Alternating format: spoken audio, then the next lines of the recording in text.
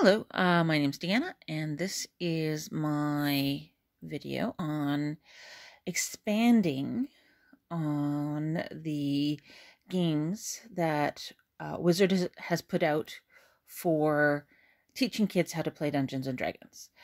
The first one, Heroes of Hesiod, I think, was really great. It had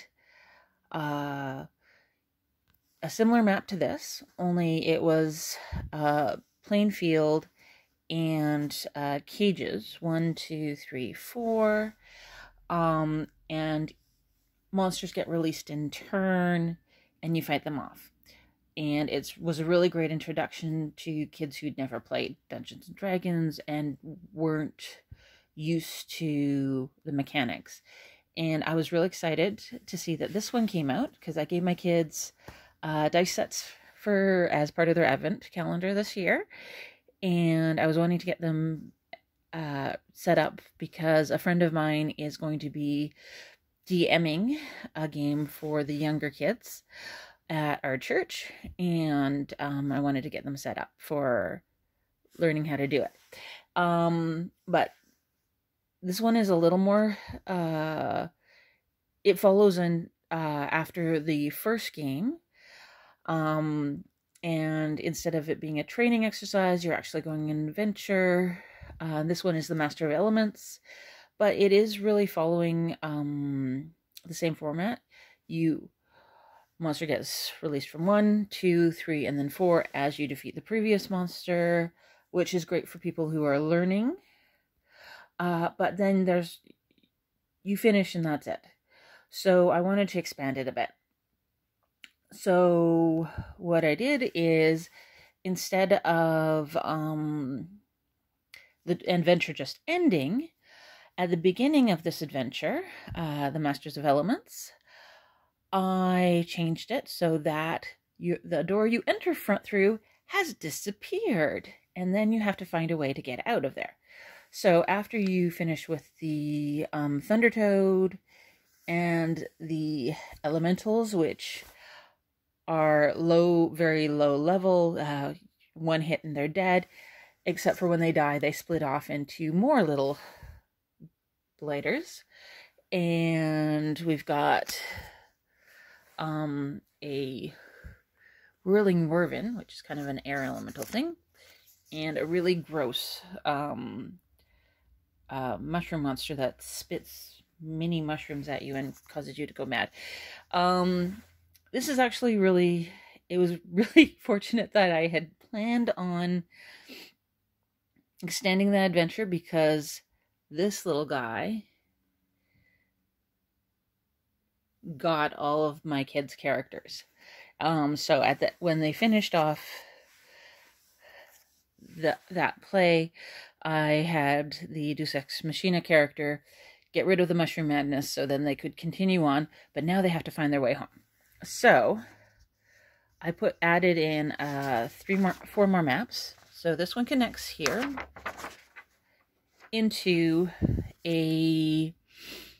just basically a giant hole has fallen into the floor. So they come in, they find the Thunder Toad. The Thunder Toad leaps into a cave and disappears, and they're going to find their weapons, which they lost because they lost the first segment of the game over here, so they can collect them.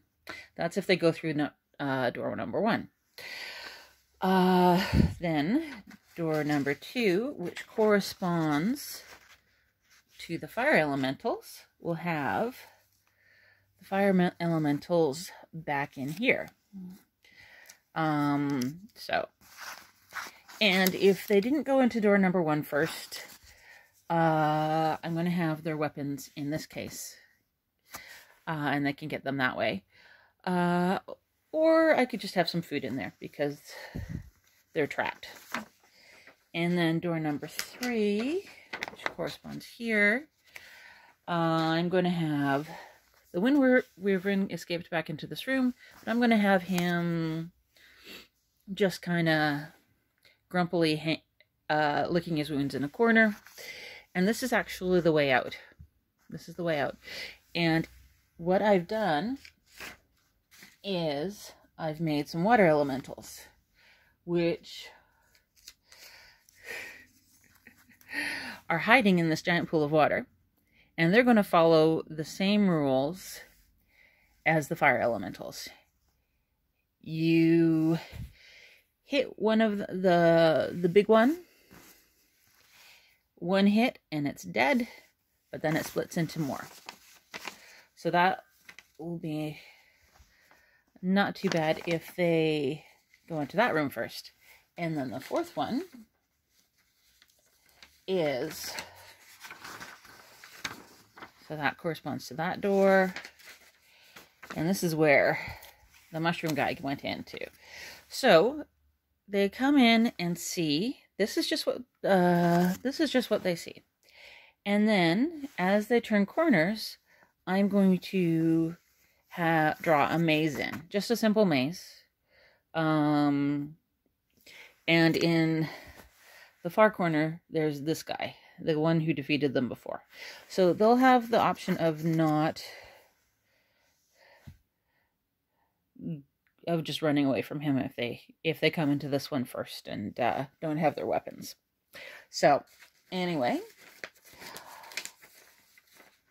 basically the adventure will end if they go through the third door, make it through the water elementals, and then go out the crumbled sides of the room, which is basically a hole in the wall. So then they'll be able to go home. And that will be